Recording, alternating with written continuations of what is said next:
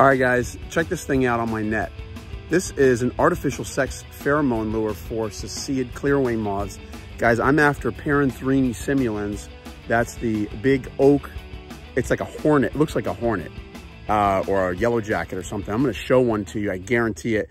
Guys, I'm in Central Florida, springtime. I've got the artificial sex pheromone. We're going to see what kind of Sessiid clearwing moths will come to this. Maybe show you some mimicry in action. Guys, want to see how a moth protects itself using mimicry? Check this video out.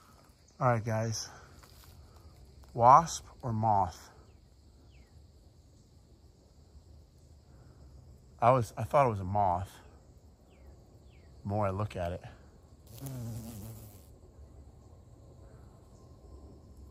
It's,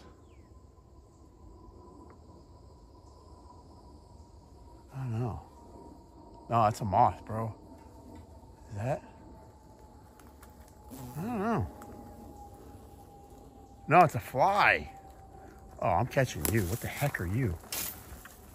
It's a fly. It's not a wasp. Oh. Okay, that's a moth. All right, guys, in my net, I have, okay, check this out, guys.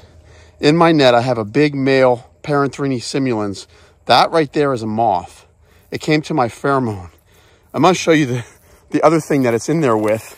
I don't know if it bites or not, but I have to get this moth in a jar. Hold on a second.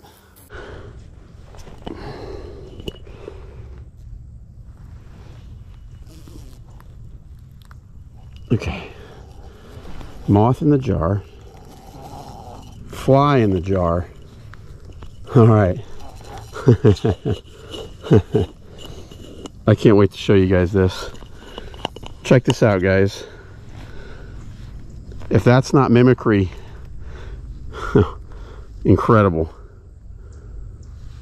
I'm going to show you guys this later with tweezers. You're not going to believe this. How closely these things look alike. It's incredible. Paranthrene simulans, man. It's been a while. Finally got one. All right, guys, I wanted to show you guys something. This is the Paranthrene simulans, the oak borer that I got in Central Florida. And I wanted to show you the Hymenoptera mimic that I caught literally at the same spot.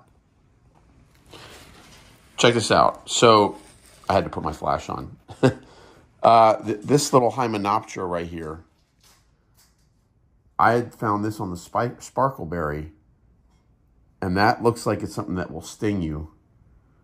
And then this came to my pheromone lure. This is like, the mimicry here is just sick, dude. Look at that thing. Does that not look like a wasp? It's got the yellow and black bands on the hind wing, on the abdomen. The wings are transparent. Well, the forewing has some scales, but the hind wing's transparent. Flies during the day. It looks identical to this wasp mimic here, or this Hymenoptera. So, as you can see, this is a phenomenal example of mimicry in the Lepidoptera world, where this moth right here, Paranthrene simulans, looks and acts just like a wasp or other Hymenopterans in its area. So, guys, hope you liked the video. This is a pretty cool example of mimicry in, look at that thing, man. It's so cool. And that's actually a big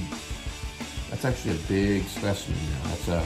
That's a large moth, but it is a moth, not a wasp. So cool. Guys, thanks so much. Give me a thumbs up. Don't forget to subscribe if you haven't done so already. Until next time, let's get out there and enjoy South Florida, Central Florida, or wherever you can find cool critters like this. Take care.